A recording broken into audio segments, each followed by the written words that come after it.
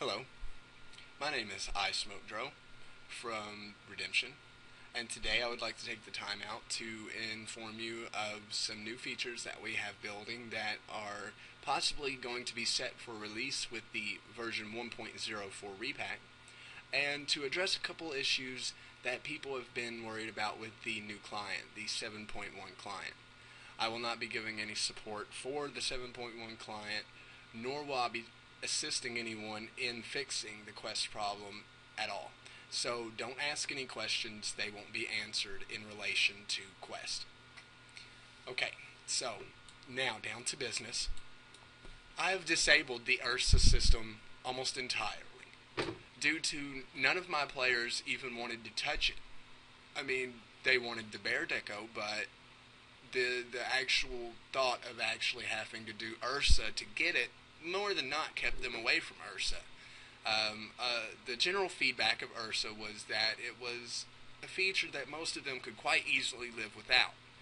So I began a while back thinking of a playtime prize or something that was automated.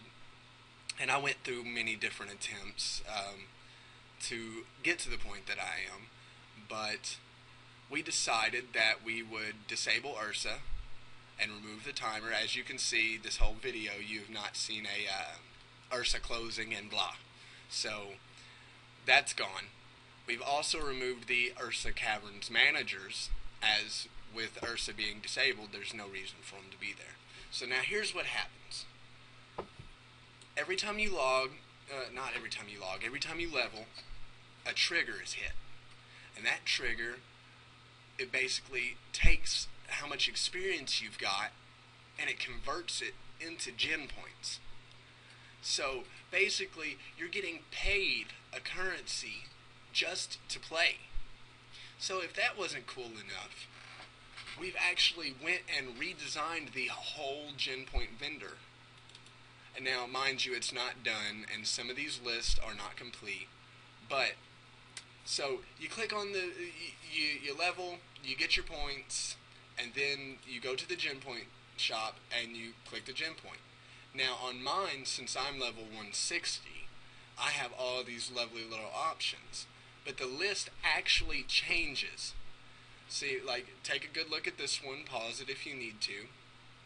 Okay, now you've seen this list, you know this list. Now what I'm going to do is I'm going to lower my level to level 40 to demonstrate how the list changes. So we'll go back to level 40 here. And now we'll look at the list.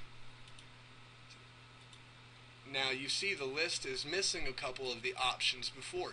And from level 20 all the way to level 160, this list continually evolves and changes based on what you would need and what level you could get it. But not only that, we have another feature built into it, as here at level 40, I'll go into the Stamina Saver shop, and Stamina Savers are 500 points. Now let me revert my level back to my previous level of level 160 to demonstrate the evolving prices. So we'll go back to 160 here.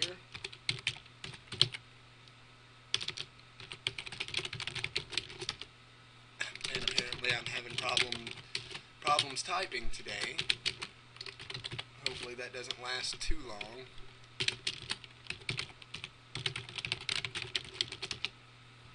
Okay, so I'm back to level 160. Now I'm going to go into the exact same Stamina Saver shop. And look, now Stamina Savers are 175. So that basically, everything's not done. There's several shops. There's still things that have to be added. But this is hopefully a feature to look forward to. I'm sure your players will enjoy it. I'm sure anyone who plays Redemption will enjoy it. I've had a couple people testing it for the last couple days, and apparently it's a hit. So I hope you want it. I hope you liked what you've seen. And now I'm going to address the issues that some people are having with the 7.1 client. As you can see here, I'm using the 7.1 client. Now, why would you use this client? This client is really only for the new pets and the new VI. For some reason, it does not parse quest correctly. When you get to a certain stage of the quest, and it goes to hand you over from that part of the quest to the end of the quest, the trigger doesn't hit right. So what we feel at Redemption and what we've analyzed at Redemption is that the client is calling for a different trigger than the database has for that quest. So there's only really one fix to that. Either you find out what the client is asking for and change the quest to be the same thing, or you just use the AOR or Eternal clients to get past the quest. Like I said, this client is literally only for the new pets and the new VI. Past that, there's no reason to have it.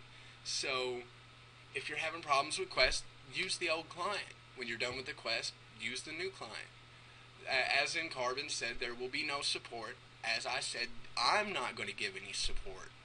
Because, this is just kind of like something for enthusiasts.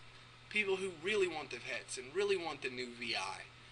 So, again, don't ask me any questions over this client. I will ignore you completely. I don't do that to be mean. I do that because no one likes to listen. So, as always, I hope you've enjoyed what you've seen, and I'll catch you guys on the forums.